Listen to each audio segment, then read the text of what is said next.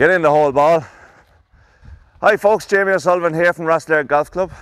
Just giving you another little putting drill here this morning. I'm practicing my long putts. What I've done here, I've set up a little box about 1.5 to 2 feet around the hole.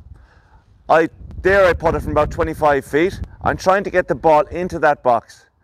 Each time I putt, I learn from the feel that I have beforehand. I'm taking account two things: the alignment to do with the slope and the distance control.